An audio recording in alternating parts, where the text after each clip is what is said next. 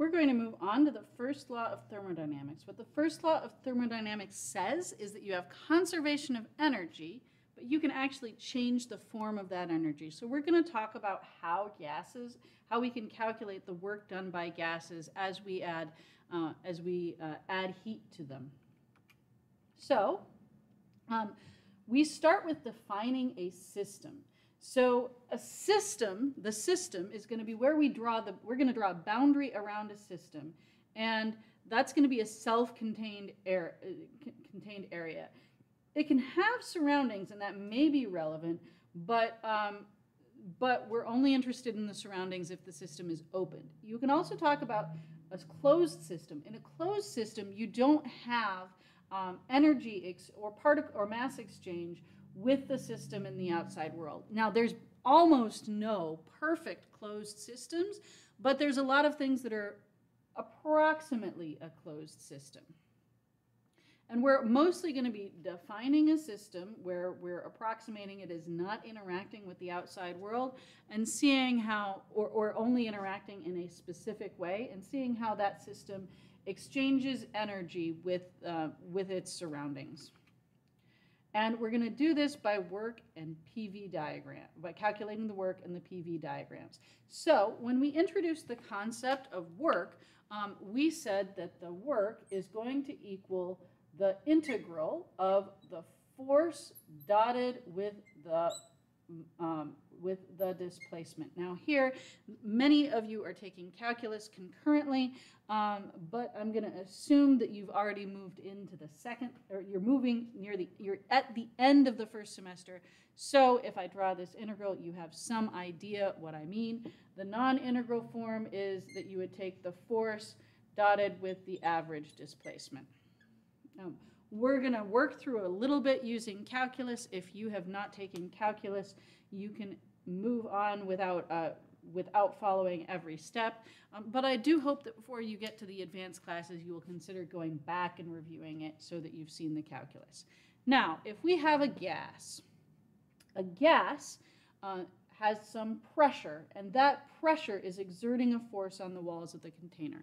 So here you can see a schematic diagram showing a piston, and you have a gas with some pressure inside the piston, and the force exerted by that, so here we have 3 rigid walls and 1 movable wall. That's a good model of a piston.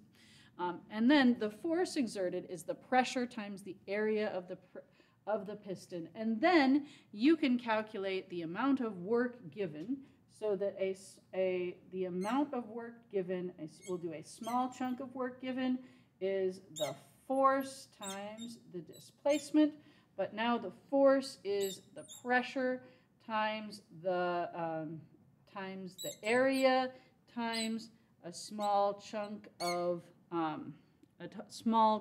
the displacement, or we can write this is a small change in the volume.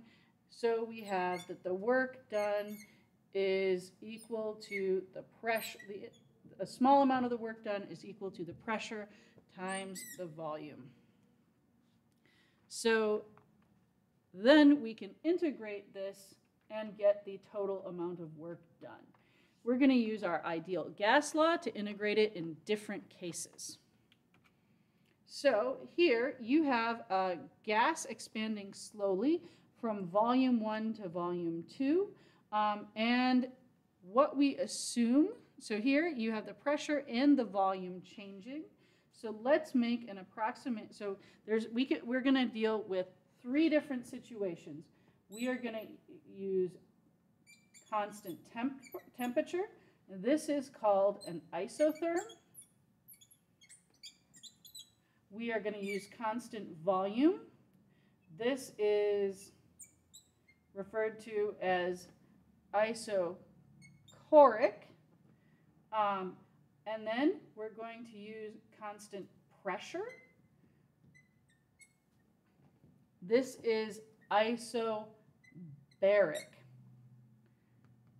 So in each of these 3 cases, we can calculate how much work is done. Now, if we have, in any case or anything in between, if we want to calculate the work done, you have pressure and volume.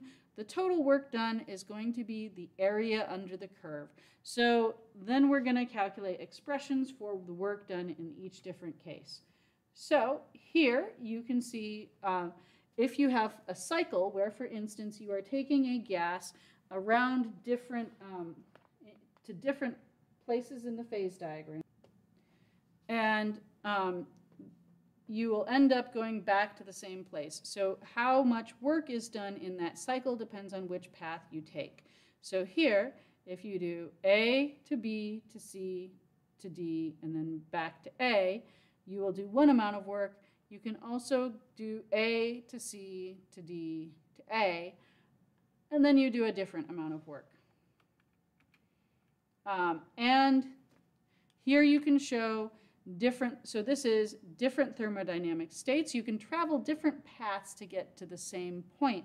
So you will do, you would do different amounts of work in different cases.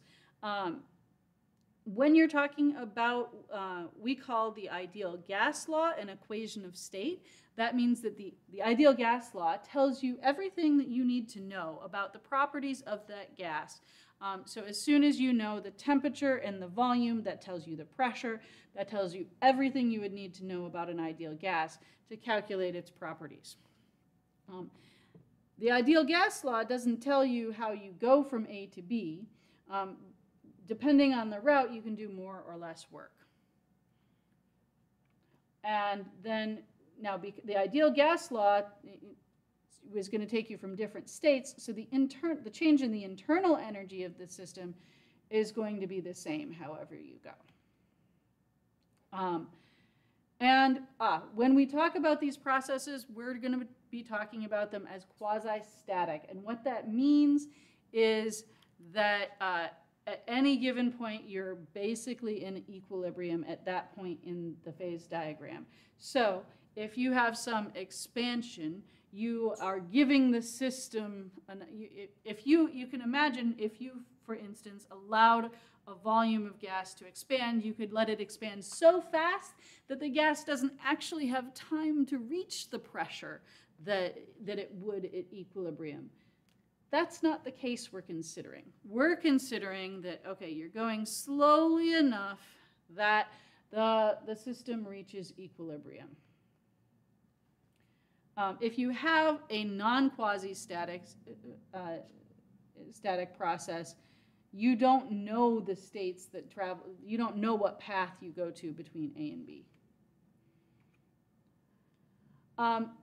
We can consider, for instance, expanding a system in a constant temperature. So here you have a heat bath, and that's making the assumption that you have some way of keeping the system at constant temperature, and then you can change the amount of pressure, and that's always an approximation of the world because you never have a perfect heat bath. But for instance, if you're talking about driving your car outside, your car does not, even if it releases heat into the air, it does not do so fast enough to change the temperature of the air significantly. If you're running a boat in the ocean and your boat motor releases some heat into the ocean, it does not measurably change the temperature of the ocean. So that's a heat bath. It's some body which is large enough that it can absorb infinite heat, but it also can give infinite heat to the system in order to get the system to have some constant temperature. So as an example, if you have this piston here and you remove weights on the piston will move up because because there is less pressure acting down on the system. So the piston will move up. Microscopically, the temperature will, for a very short time, the temperature will not be constant, but there's going to be collisions of the gas with the walls so that the temperature reaches the temperature of the heat bath. So in that case, energy would flow into the system in order to keep the system at constant temperature. So here you can see an example of an isotherm, or the path given by an isothermal expansion from a state A to another state labeled B. So if you have an isotherm and you want to calculate the temperature, we are going to integrate this. Now we want to use our ideal gas law, PV equals nRT. Now we want to write everything, so the volume, we're going to write the pressure in terms of the volume, and we're going to integrate the volume. So if we write our pressure in terms of the volume, pressure equals nRT over V. We plug this in here, so the work is equal to nRT over V. We're going to go from V initial to V final, and we're integrating with respect to dV. I can pull n, r, and t out of the integral because they are all constants. I am dealing with an isotherm. Isotherm means constant temperature. So I can integrate from the initial volume to the final volume, dV over V. This integral gives me the natural log of the volume. Again, if you are not yet through, if you have not yet seen integrals, you can ignore this part, which is the derivation, and move on to just using the equation.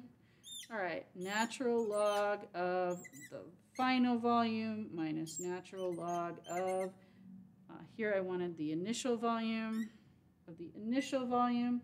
This is equal to natural log of VF over V initial.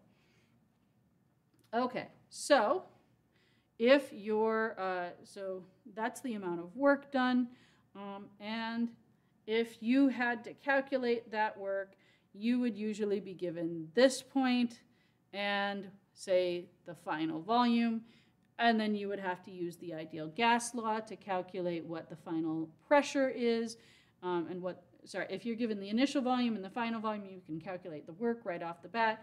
But if you are given the initial pressure and the final pressure, then you have to use the ideal gas law to calculate the two endpoints.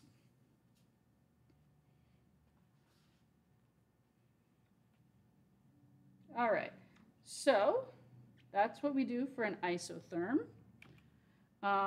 Here you have an insulated piston with some hot compressed gas. The piston moves up, the volume expands, and the pressure and the temperature decrease. The internal energy goes to work. If the expansion occurs within a time frame in which negligible heat can enter the system, then the process is called adiabatic. Ideally, during an adiabatic process, no heat enters or exits the system. That is our final constant is adiabatic, so we use S to refer to something called entropy. If entropy is constant, we call this adiabatic. And that means that there's no heat exchange between the system and its environment. Okay, so two vessels are identical except that the piston at the top of A is fixed, where the piston at the top of B is free to move against a constant external pressure. So in this case, this is constant volume, so that is isochoric. And in this case, it is constant pressure, so it is isobaric. And this is showing what would happen. So if you have some initial state, and then you poke a hole where there's gas on this side and a vacuum on the other, you poke the hole in here. Now the whole system has no heat, so this is a closed system. Here you're going to end up expanding, and you do not, expanding the volume of the gas, and you do not exchange heat with the surroundings, so this is going to be an adiabatic expansion. So adiabatic expansion is when it has to happen sufficiently slowly that you don't get this heat transfer. So one way that you could do that is, instead of suddenly moving a mass off of your piston, you are slowly moving it 1 grain at a time, so that the change happens very slowly. There's slight differences between an adiabatic expansion and an isothermal expansion. Often when, for instance, in my class, I have students draw isotherms and the lines for an adiabatic transition, they look about the same, but the adiabatic transition has a slightly steeper slope on a PV diagram. Now we're going to move to some examples. All right. Now there's a lot of examples in this class that you can calculate without doing integrals. Remember that the work is the area underneath the curve. So as shown below, calculate the work done in the quasi-static processes represented by the paths AB, ADB, ACB, and ADCB. Okay, so we will do we will set these up. So the first one, the work done in process A to B, I can just calculate the area. So here I'm going to calculate the area under the curve. And I do have to be a little bit careful, because notice that my units here are atmospheres.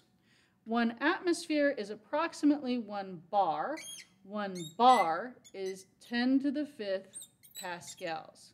So we are going to use the conversion here that this is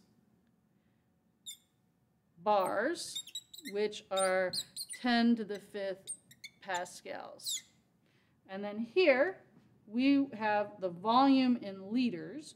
Well, a liter is 1,000. I'm going to try to change my markers again.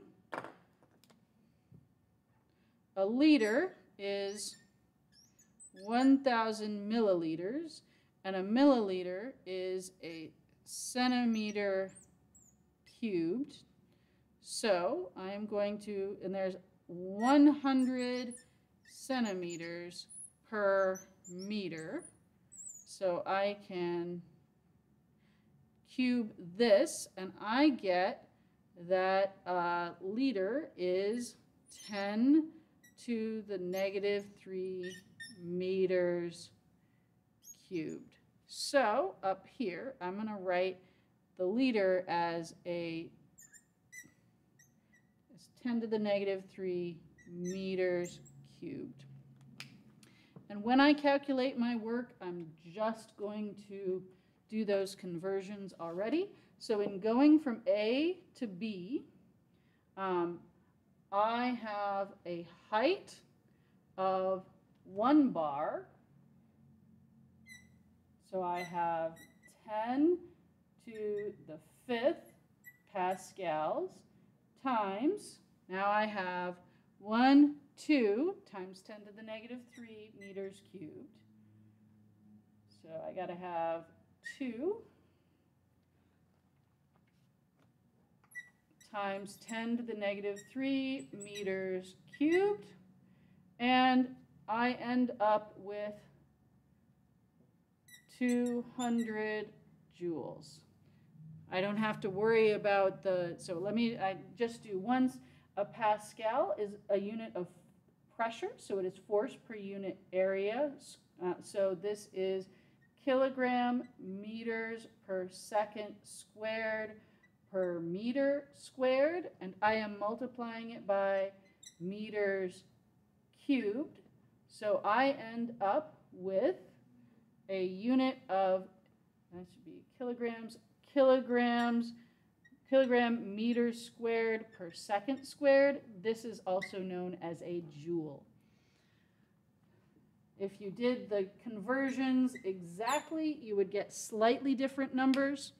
Okay, now I'm going to look at part B. I am going from A to D to B.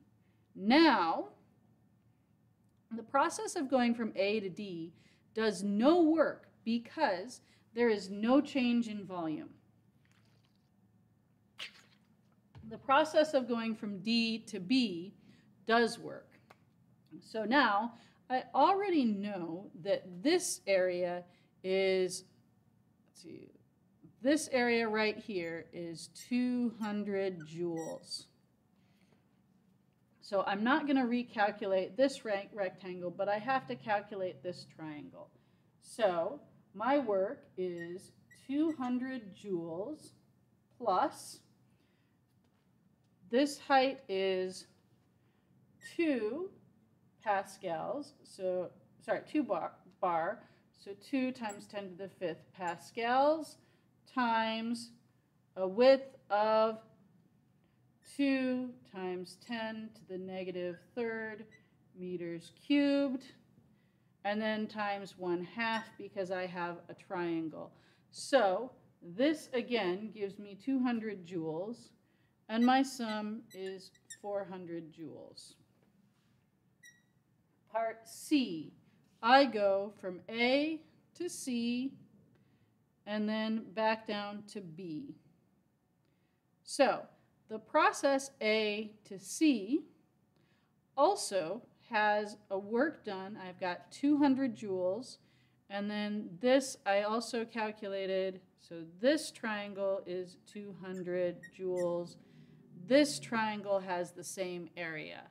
So I again have 400 joules.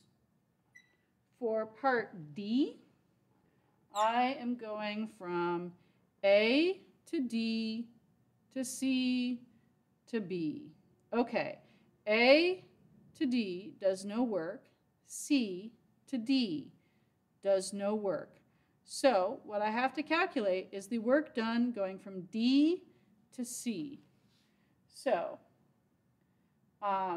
in C to D, I'm calculating this area.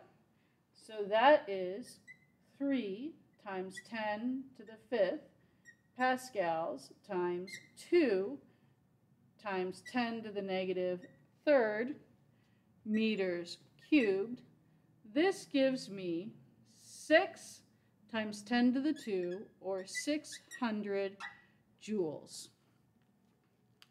So if I were meticulous about the conversions, I would have slightly different numbers. And you can do all of this geometrically without having to calculate any integrals. All right, now calculate the work done on the gas along the closed path shown below. The curved section between R and S is semicircular. If the process is carried out in the opposite direction, what is the work done on the gas? Okay, so it is asking you only the work done in this semicircular direction. So here we have a radius. The radius is 1 right here. So we're going to use the same conversions so that 1 atmosphere is 10 to the 5th Pascal and 1 liter is 10 to the negative 3rd meters cubed. Of course, this is an exact conversion. This is an approximation. Now, if I go along this curved path, the only work done is, the net work done is the area of the semicircle. That has, that area is pi r squared. And so that is, we will calculate, so that is going to be in unit, that's pi r squared in units of atmosphere liters, which have units of hundreds of joules. So this is pi, the radius is 1, so this has pi that I have to convert from liter atmospheres to joules, so it's 200 pi joules. So again, I'm just using the fact that the work is the area enclosed in the curve.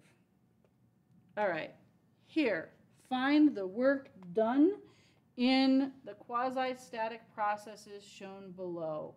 The states are given in these points. All right, I'm not going to go through each of these. I'm going to show you how you would do them. So here, for going from 1 to 2, you are just going to calculate the area under the curve.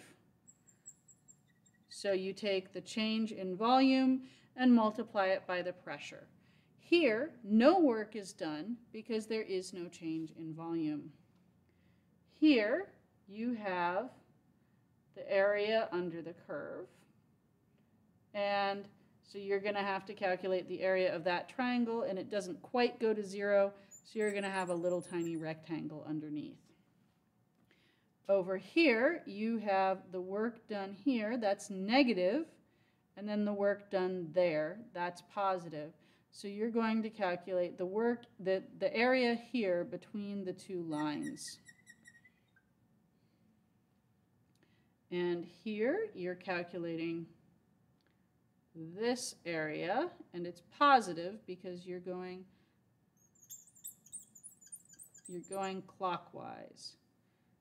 Here you have 2 areas, although I'd break it up into 3. So you have a rectangle and 2 triangles. And you calculate those areas. Watch the conversions from atmosphere liters to joules, but that will only make a slight difference in the answer.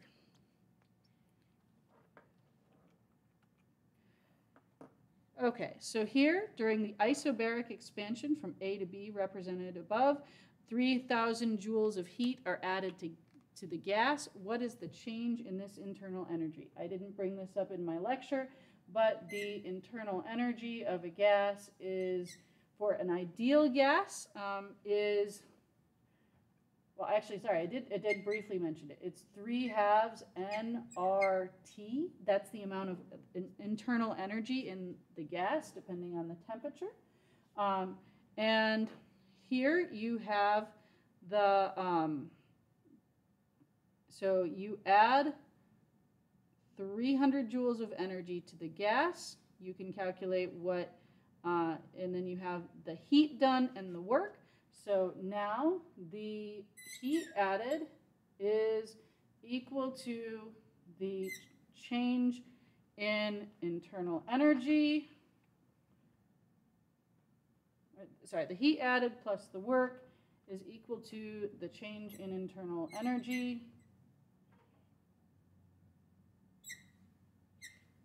So now you are told that the heat is 3,000 joules, 3,100 joules.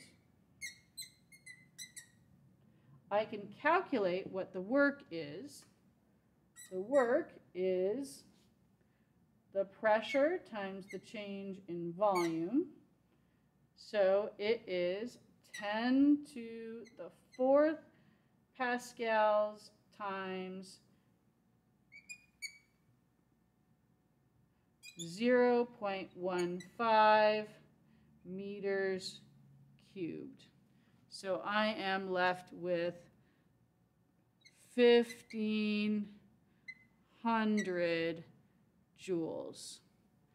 And that tells me that the change in the internal energy has to be equal to, so I have to have, sorry, I put the work on the wrong side. The change in the internal energy is equal to 3,100 minus 1,500 joules. Okay. Then, what is the change in the internal energy for the process represented below? How much heat is exchanged? And so here you can calculate, so if it's a closed path in one cycle, In the total cycle, there is no change in internal energy because you go back to the same spot. It's a closed path. So how much heat is exchanged? Then you have to have, if you have the work equal, the heat equals the work plus the change in internal energy, you have the heat equaling the work for the cycle. Okay, what you see here, these are showing different paths. So let's look at this one. When a gas expands along a path AC as shown, it does 400 joules of work and absorbs either 200 or 400 joules of heat. Suppose that you go along that path and the gas absorbs either 200 or 400. Which of these is correct? Sorry, we're going to read this one a little more carefully. When a gas expands along path AC below, it does 400 joules of work, and it absorbs either 200 or 400 joules of heat. Suppose that you're told that along path A, B, C, the gas absorbs either the gas absorbs either 200 or 400 joules of heat. Which one of these values is correct? So if it does AC, it does 400 joules of work. If it does a BC, it absorbs either 400 or 200 joules of heat. So then if it is doing, so it's doing less work along the path AC, and than it is doing along the path ABC.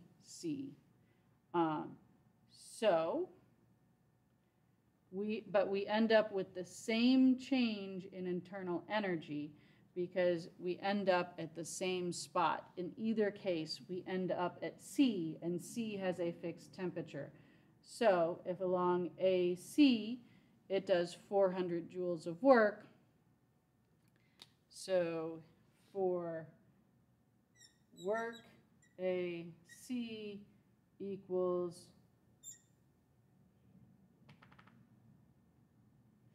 change in internal, we've got some change in internal energy. It's generally going to be increasing the internal energy, and then it is absorbing heat. So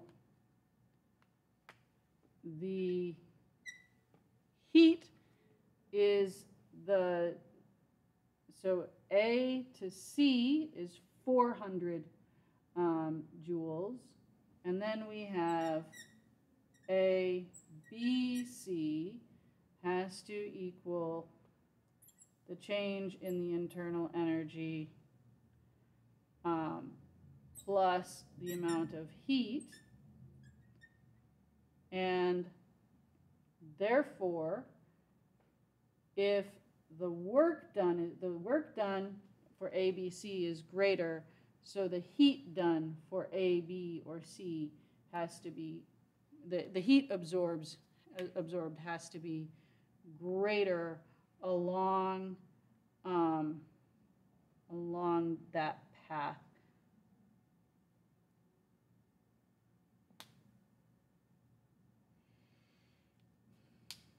So here, this is an example of a logic problem, and then if you have, so given the correct answer from part A, how much work is done along the gas by the gas along A, B, C. So you then would know how much heat was absorbed, so you know how much work is done. And then along CD, the change in internal energy of the gas decreases by 50 degrees. How much heat is exchanged along this path? In this case, so you have so the internal energy changes, but you do no work. So all of that exchange must be due to heat. All right, when a gas expands along AB, as shown below, it does 20 joules of work and absorbs 30 joules of heat. When the gas expands along AC, it does 40 joules of work and absorbs 70 joules of heat. How much heat does the gas exchange along BC? So here you're going to use the fact that there is no work, but the change in internal energy is the same. So it helps to write out these equations for that tell you what the heat and the work is done in each, what heat and work is done in each case. All right, a dilute gas is stored in the left chamber of a container whose walls are perfectly insulating, and the right chamber is evacuated. When the partition is removed, the gas expands and fills the entire container. Calculate the work done by the gas. In this case, you have no heat exchanged with the environment, but you do have work done because the gas expands. It looks like the gas expands roughly by a factor of 2, so the internal energy is going to change. So you would have to have the exact numbers to solve this one, which I didn't copy down, but that tells you how to set it up. All right. Ideal gases are stored in an insulated container. The partition is removed and the gases mix. Is any work done in this process? No, there is no net change in the volume, so there's no work done. If the initial temperatures of A and B are initially equal, what happens to their common temperature after they're mixed? Their common temperature is still the same. That temperature is a measure of the average speed of the molecules and atoms of gas.